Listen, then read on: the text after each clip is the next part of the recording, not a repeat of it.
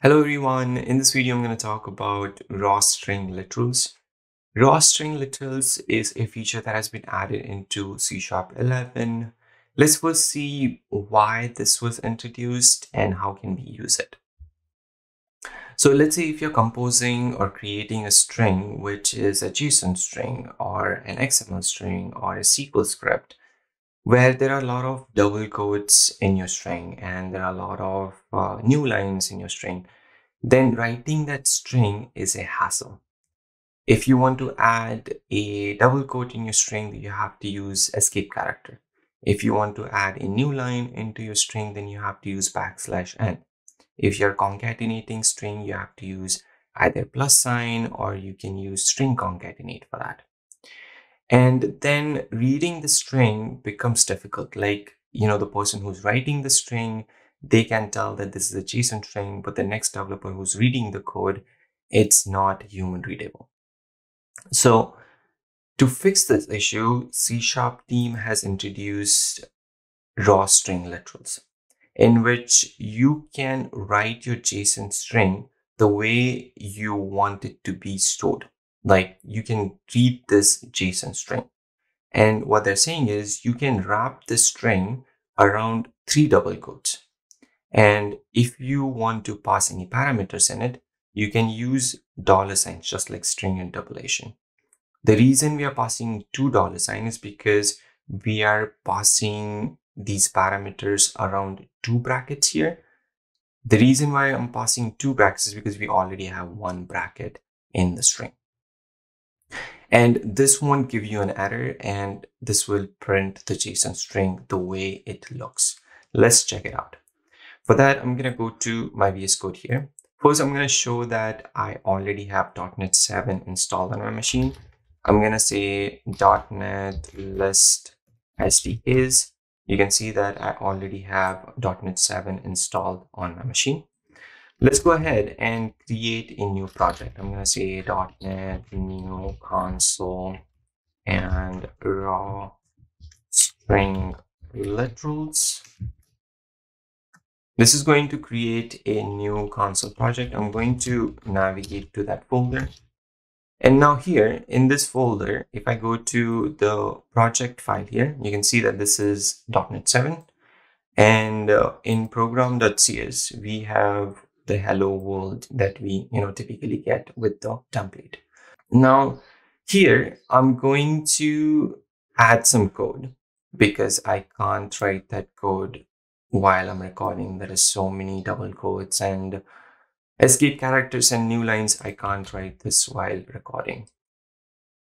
Now here you can see that this is the same string that we saw in the slides. I'm going to run this code and show you that it's going to print a JSON string here.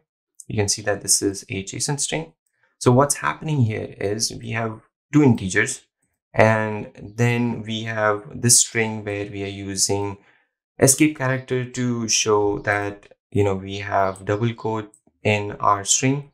We are showing \n here to show that we have a new line in the string, and the plus sign to represent that this is just one string that we would like to print. And then we have $sign here, which is helping us pass parameters here.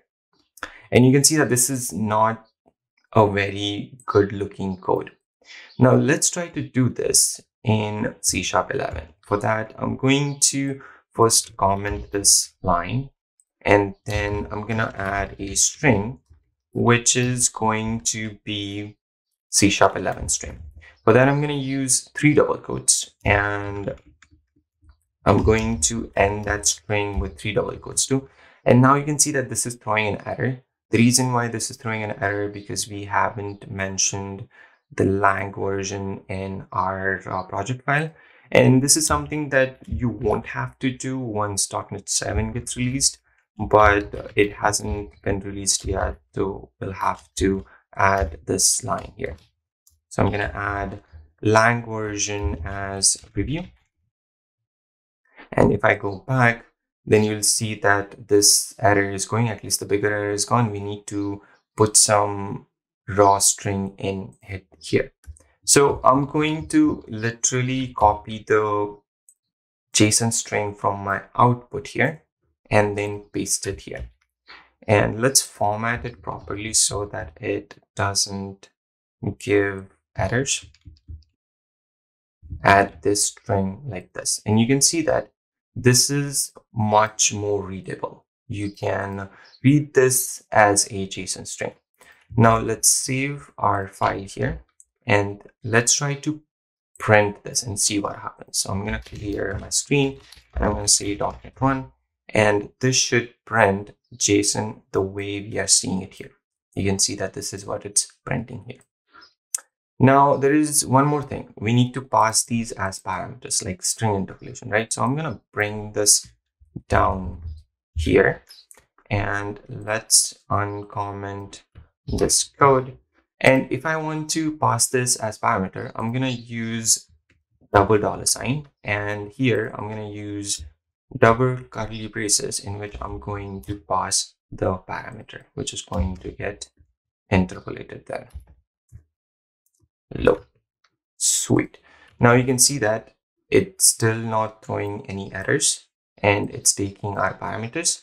Let's see if it's going to print 70 and 55 instead of high and low. So if I run this program again, you'll see that it's printing the string and it's actually printing the values which are stored in the integer. I thought this was pretty cool feature that they've added and I'm very excited about it. Let me know what you think in the comment section below.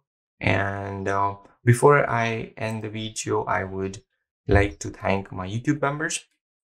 And if you have any questions, you can post them in the comment section below, or you can reach out to me on my Twitter or Facebook handle. Thanks again for watching. I'll see you in the next one. Bye.